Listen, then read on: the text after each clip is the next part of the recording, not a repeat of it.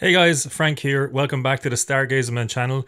Today I'm going to do a quick preview of the new Dwarf 3 Smart Telescope. For those of you who aren't familiar, the Dwarf 3 is part of a new generation of upstart devices known as smart telescopes. And these are compact cameras essentially designed to make astronomy more accessible and engaging, especially for newcomers.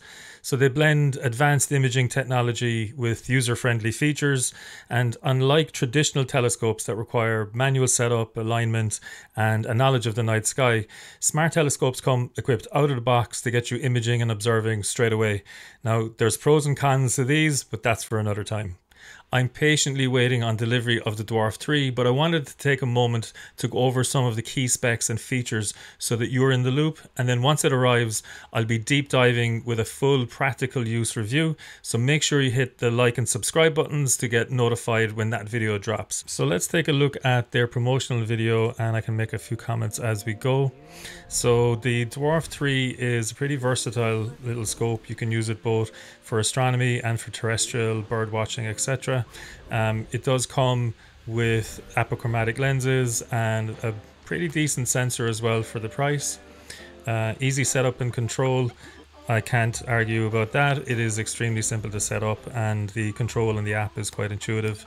It does have built-in light pollution filters and other filters as well that help to get the best images.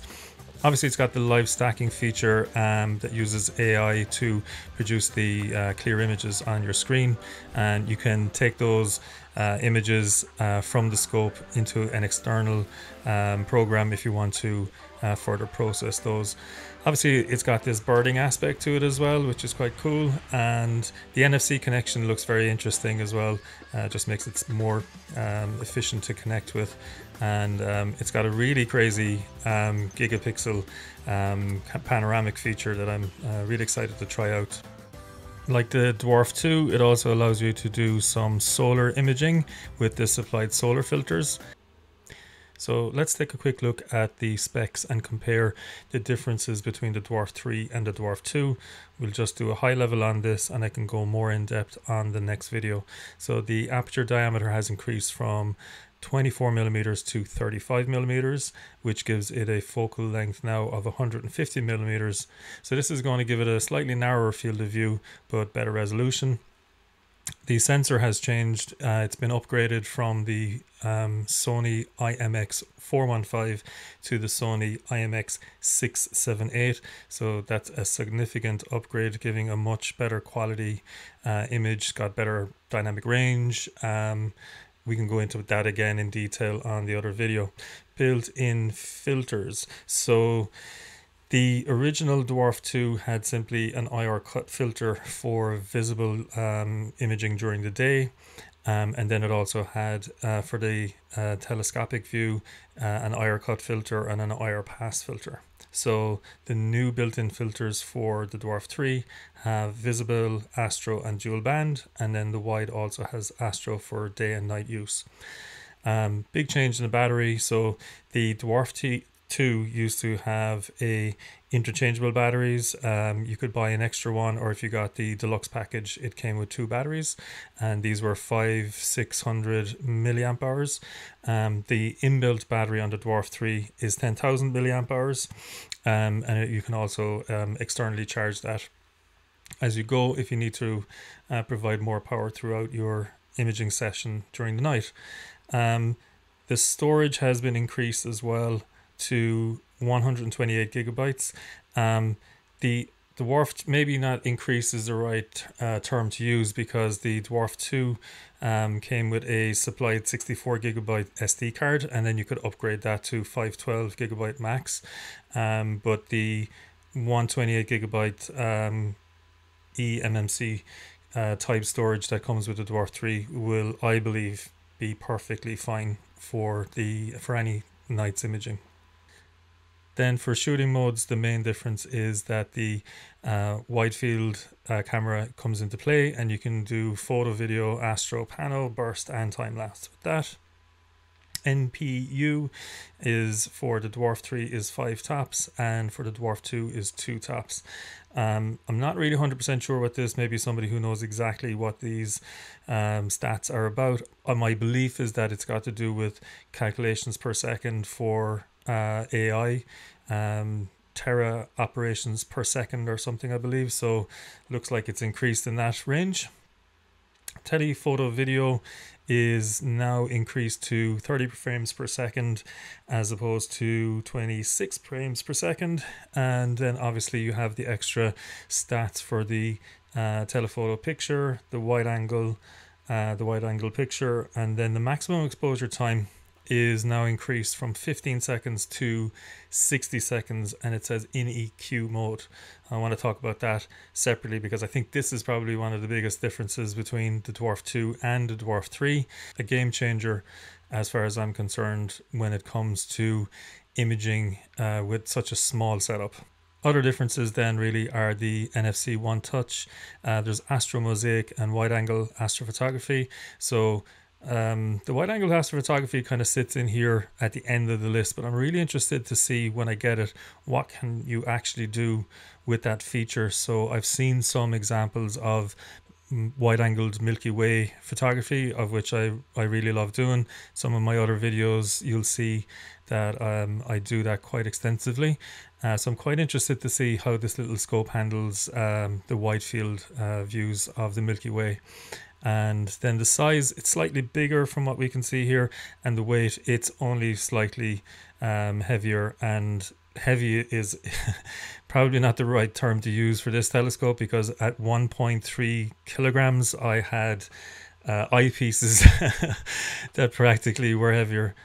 1.3 kilograms is practically nothing when it comes to a telescope or camera that can kind of pack all of that technology into the size that it is. So going back to one of the features that was included in the specs is the ability to shoot in EQ mode. So this is also available now in the Dwarf 2, but I think the sensor that's provided in the Dwarf 3 and the improved tracking, this is really going to produce some fantastic images. Effectively what you're doing is you're polar aligning the telescope so that it neutralizes the effects of the Earth's rotation when you're trying to track the target. So you just get better results because there's less movement from image to image. And I've had a quick look on the manual, and they've obviously gone to great lengths to test this. Clearly the beta testers and the early testers have given some incredible feedback to Dwarf Lab. And again, kudos to Dwarf Lab for really paying attention and listening to both the user community and the beta testers, because they obviously take all of that information on board and really deliver when it comes to upgrading both the app and also some new ideas for the use of the telescope. So it looks like it's a pretty simple setup. You just literally have to tilt your device, the Dwarf 3, towards Polaris, and the inbuilt software will also do some calculations to see, are you correctly polar aligned? There are various YouTube videos that are already out from the well-known YouTubers like Kuev the Lazy Geek and others that have shown how this can be done. Still no harm in reading the manual and following the steps, but it looks like it's a pretty simple setup to do. And I believe that the results are just going to be second to none. So I'm really excited to see that in action when I get my hands on the scope. Okay, so to recap, it looks like the Dwarf 3 is a huge upgrade in comparison to the Dwarf 2, in my opinion.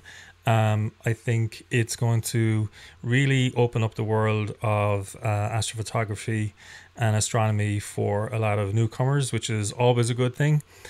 So just quickly to go through some of the specs again, better optical performance. We've got a 35mm aperture apochromatic lens. There's a Sony IMX678 Starvis 2 sensor. It really baffles me how they can fit all of this technology and this equipment into such a small device for the price point. There is the various filters, and also then they've now included extra output formats for your images, which also will help when you want to kind of move to the next level of image processing. When you want to kind of advance your skills to get the most, I suppose, clearest images from the shots that you've gathered. So there is powerful automatic post-processing, but once you've kind of, seen what you can do from external applications, I think that that's kind of the next step, natural progression that you normally will take when you start to do astrophotography. For some people, it's perfectly fine. They just want to take these shots and share them on social media. But for other people, then I think they get bitten by the bug, and yeah, it's kind of incurable. Once you get bitten, that's pretty much it. There's no going back. So the app seems to have gone through quite a lot of updates. We have obviously the new Atlas feature, and there's also a new favorite section, recommended section, which is super helpful when you're actually trying to decide what you're going to shoot for the evening. And you can also then plan your setup and plan the targets that you want to shoot and set timers, etc. So I think this is a really neat feature. I wish I had the weather here to be able to leave my scope out unattended, but in our country weather can change at a second's notice, and that would be disastrous. So yeah, all in all, I have to say I'm super excited, and I can't wait for this scope to drop on my doormat. I will immediately move to create some content so that I can share with you guys what the results are. So let's talk about prices. It's $4.99 US, and in Europe that translates to €475.95. I'll drop some links in the description below if you want to check out further details on the Dwarf website and other reputable resellers. For now, that's pretty much the top level view of the Dwarf 3. I wish you guys clear skies and keep looking up.